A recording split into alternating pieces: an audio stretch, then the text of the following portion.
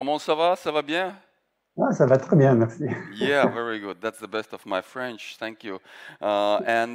Freddy and I have been in touch together with my colleagues from Latvian Space Office for several months, if not years. Thales Alenia is one of the largest, if not the largest, system integrators for space technologies in Europe, and it takes a lot of time to get for new companies a connection with such big companies. So Freddy, we would really like to hear from you, maybe share your experience. What does it take for small companies to work with the big system integrators, for those who are actually building the space hardware, satellites, and many other things?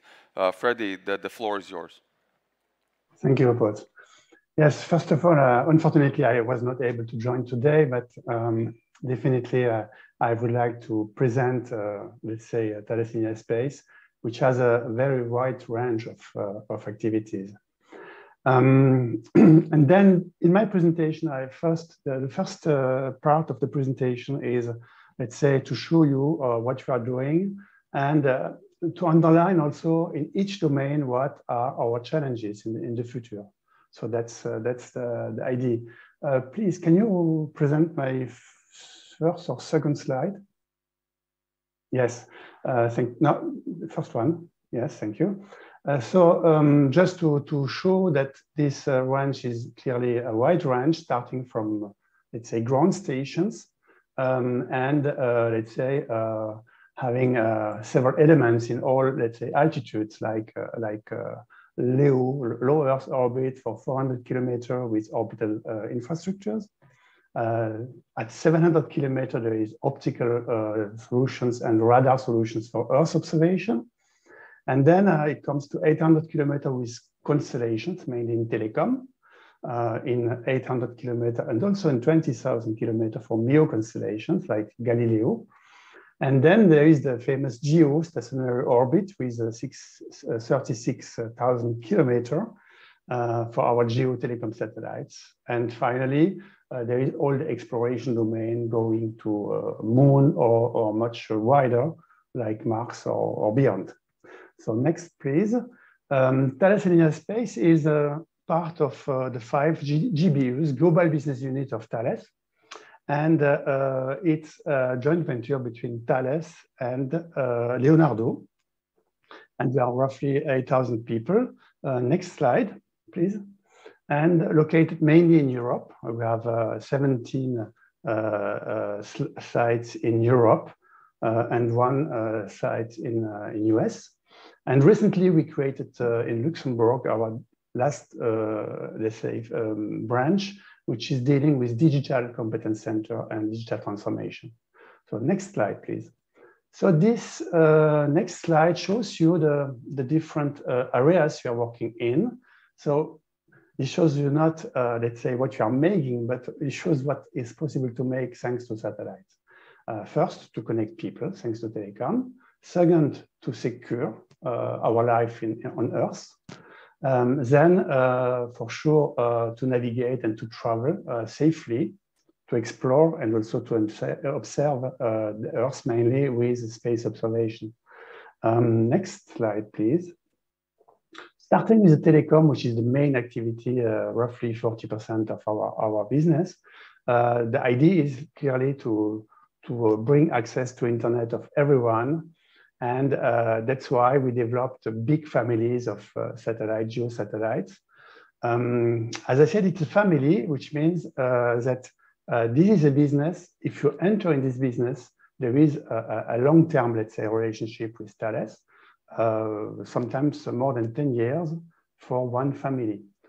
Connect VHTH, for example, is our latest space-based NEO satellite. And just to give you an example, it's next slide, please. You see it's 9 meters high. You can show the movie. And yes, thank you. Yes, you see, this is just the payload of the satellite. And the overall size is 9 meters high, a 45-meter solar race. And just as an example, how it goes fast in our world, this satellite is 7 more powerful as the same one built 2 years before. So, which gives you an idea about what is behind in terms of innovation. And this is one of, let's say, the driver in our business. Next slide, please. Just a final view about telecom, which is clearly a game changer, meaning constellations. And there is also a small movie you see on the right side. You see this constellation business. Can you please click on the right button on the top right? Yeah, thank you. And you see that Thales Alenia Space is involved in constellations since the 90s with several programs like Global Star, Iridium Next, and O3B. Now, for sure, we are selected in the latest generation of constellations. Thanks to Telesat, we will build a light-speed program with inter-satellite connection using optical links. And for sure, the challenge in this domain is first, okay, try to enter in geo supply chain, but you have to make some preliminary activities to be, let's say, in the right level of maturity when it comes to this type of families. And for me, the next challenge is, and the most important challenge is for sure, the next European constellation, which is IRIS². And definitely, we are ready to embark new players in this adventure. Please, next slide. So when it comes to space, we are talking about security. And perhaps next slide. Yes. Security is in relation with space observation, radar or optical observation, in order to have a good vision of what happens in some areas. But it's also linked to secured communication, thanks to, let's say, cyber security and secured communication on our telecom satellites, which is, by the way, something we do since more than 40 years. And when I'm talking about security, you see on the left side, there is also a security need in space. Then today we are facing spy satellites. We have to, let's say, develop new technologies to protect or to detect the spy satellites and then to protect our satellites in orbit. So this is definitely also a next challenge to enter in cybersecurity, to develop our cybersecurity, to work on optical communications, and to work on in-orbit operations to defend our satellite. So new areas for new players. Next slide, please. Space to travel. Yes, this is definitely, next slide, please. An area, online maps or navigation apps have clearly an impact in our daily life. So, and this is also a very important area for Thales Alenia Space. And behind this activity, there is a lot of new challenges. For example, Internet of Things. And the next slide, I will go fast. Next slide. Yes, just to resume the challenges in this area of navigation, there is new constellation to build with nanosatellites for example, IoT, I talked about. There is also to modernize our ground station. Then we have to rely on ground station infrastructures, and we have to secure them. So again, the security, the cybersecurity is on top of our challenges in this field. And there is also new space applications, for example, indoor IoT, which is not possible today, but we try to develop some technologies. And when it comes to navigation, it's not only on ground, on Earth, there is also navigation in space or to go to the moon. So there is several new areas we have to explore, and we have to be competitive. Next slide. Just to have a short look, then for sure Galileo is a very important program for us. And by the way, we are building the next Galileo second generation 6 satellite to improve the, let's say, the accuracy and also to be more robust against interference and jamming. Next slide, please. So coming to the one of the important field is the Earth observation domain. And in this domain, clearly we have to be more accurate. We have to measure, and one of the major objectives is to measure the climate variables. And you have to know that in the satellite, let's say, is a powerful sensor for this. I think we can measure 26 out of 50 climate variables thanks to satellite. By the way, this morning we had just a presentation about sustainability, and satellites definitely will play a role, not only to monitor, but to control what happens on Earth in this domain. Let's go next slide, please. And there is a movie just to show you a domain we are in since more than 40 years. We build all the Meteosat satellites you know since 40 years, Meteosat 1, 2, 3, and this is the third generation, which is launched already. And this means that in space, we have to rely on long-term relationship with our customers, but also with our partners and suppliers. That's really important. And when it comes to Earth observation, next slide, please. We come to Copernicus, which is definitely the most important program for Earth observation, and which is managed by ESA and ordered by the European Commission. On the right side, you have some movie in this slide. Please, yes, thank you. And so Thales in Space is on board on 12 out of on 11 out of 12 Copernicus missions, and we are responsible for payload, but also for global system satellites. And by the way, we succeed to enter in our supply chain for Copernicus new countries with new companies, thanks to preparation activities. I will talk later about this, but it's really important that we succeed to enter new players, even in such a complex program like Copernicus, which has to deal with high technology and reliability. So in this domain, the next challenges are clearly to improve our computer processing for what concerns the information we have from satellites. Artificial intelligence will play a crucial role. Then there is so much data to exploit that we have to rely on artificial intelligence. There is also a next challenge, next program, which will be managed by ESA and European Commission, which is the Digital Twin Earth. And clearly, this program is an opportunity to embark new players. Then we have to develop this gigantesque program to understand better what happens on Earth, and also to understand, to give all the tools, all the information to the politicians to take the right decisions. Then we can make, thanks to this digital twin, we can forecasting everything what could happen depending our, let's say, activities we have today on ground. So the last activity, next slide, please, is linked to exploration. So please, there is a movie. And you will see that for more than 40 years, we are developing expertise in this field. And what is not really known is that, for example, the International Space Station, 50% of the pressurized modules are made by Thales in Space.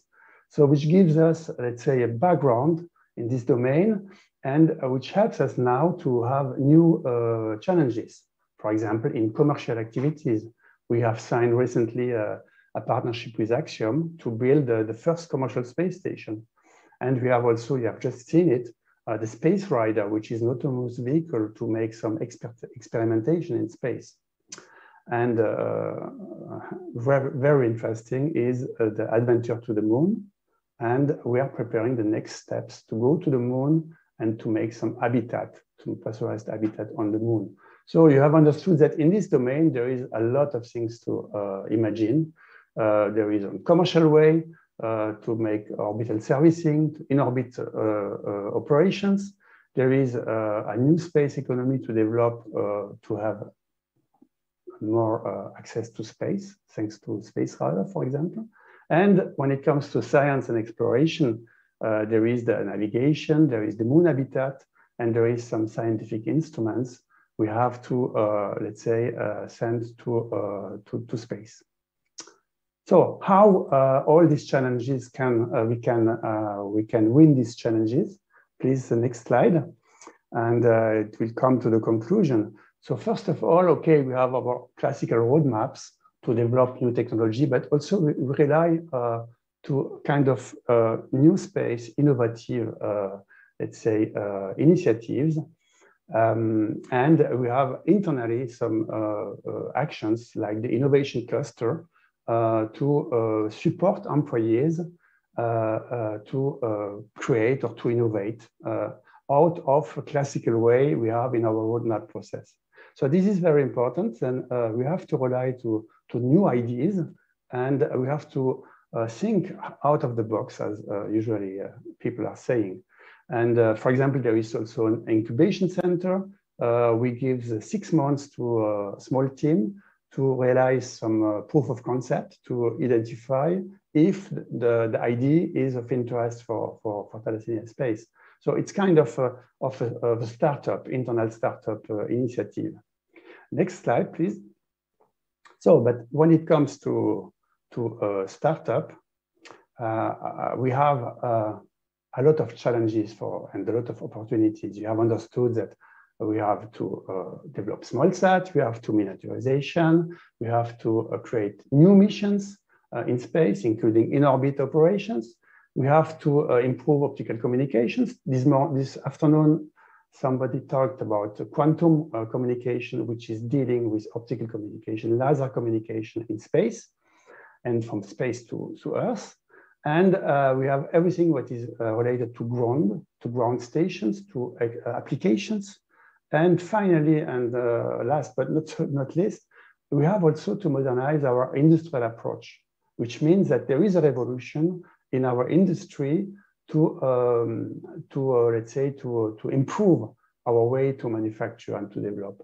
And definitely, these are definitely, let's say, areas of cooperation. Next slide.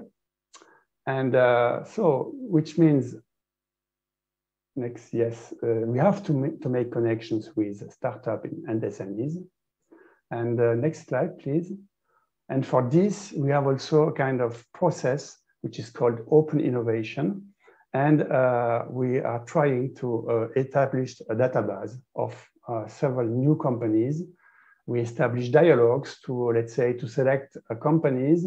And finally, when there is a tough selection process, we are trying to start activities with new companies, like which could be suppliers, which could be partners, and even which could be customers for Thalessia space.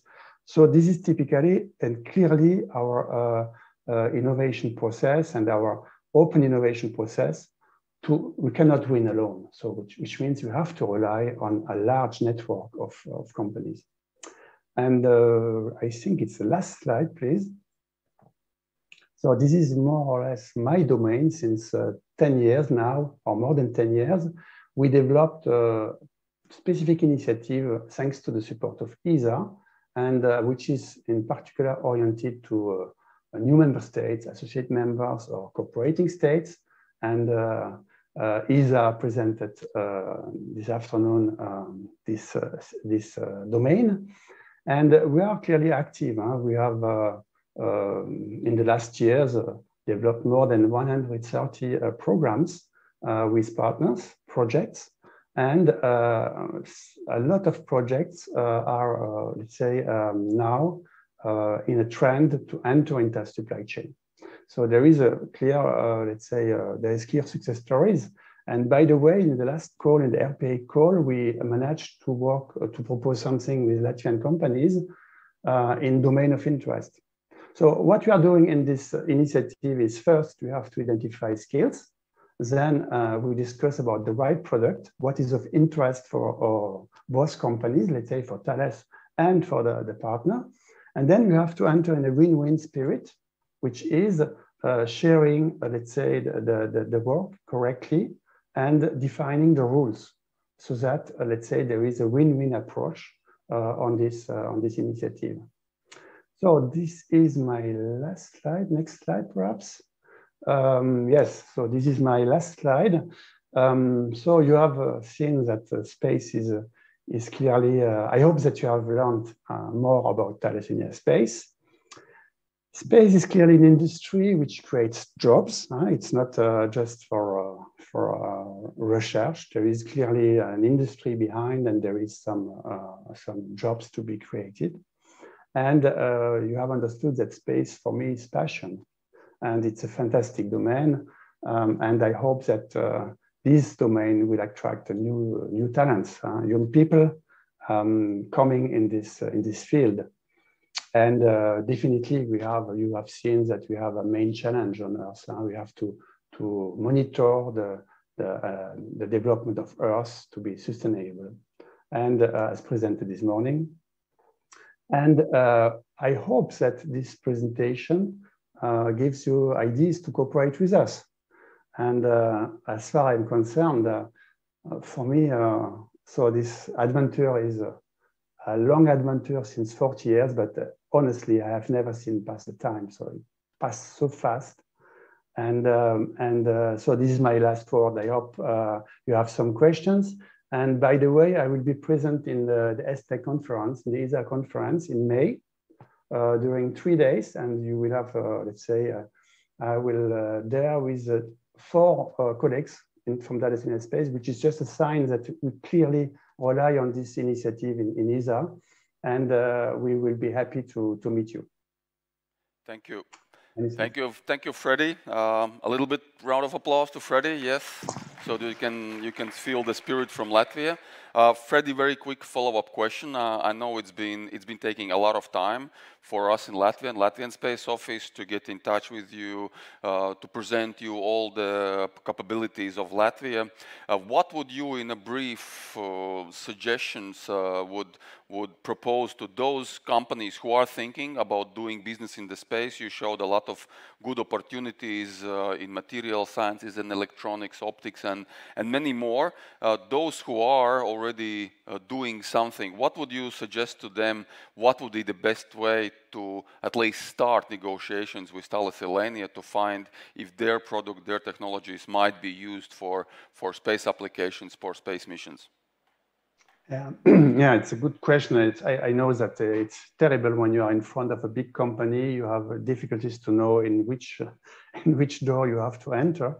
And so there is 2 ways, let's say, to enter in a supply chain like Thales, which is, okay, if the company is well experienced and has already some products and some background, okay, there is the classical way to answer to request for informations, for request for proposals, and then to be selected, like for an ESA project. There is a TEB, it's the same in Thalessia Space. And in this sense, you will be in competition with the rest of the world.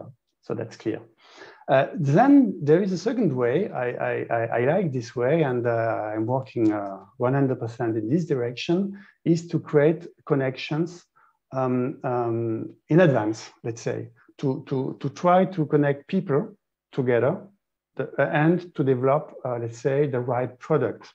So when I say the right product, it's always difficult for small companies to know exactly what they have to develop. They have all the skills, usually, but we have to exchange together what type of product they could develop, which fits with our next plans and with the market. So, and in this sense, we have just first to identify these companies. So, and in Latvia, we have the connection with you. There is the space, let's say, the space cluster. And this is a way to exchange about local competencies and skills. And then there is also events like this one. So you will see my internet, my email address on the last slide. And we can also enter in connections through ESA. If you have the connection with ESA, they can, let's say, send us the right person to contact. And then I have to find internally that organization, the right people, which is able to talk to you with, let's say, the right experts. And then using the ESA calls, like the RPA call, it's a fantastic way to start something together and to create some maturity. It's not only maturity in terms of technology, it's also maturity in terms of industry, and also maturity in terms of human relation and human contact. So, but I can talk about this several hours. So yes, I think you said the most important part, that first any company could start approaching Latvian Space Office or Latvian Space Industry Association to present themselves, to show the interest, and from there on we can get in touch with you. Thank you, Freddy, so much. Another round of applause to Freddy. Thank you. Have a good day in Paris.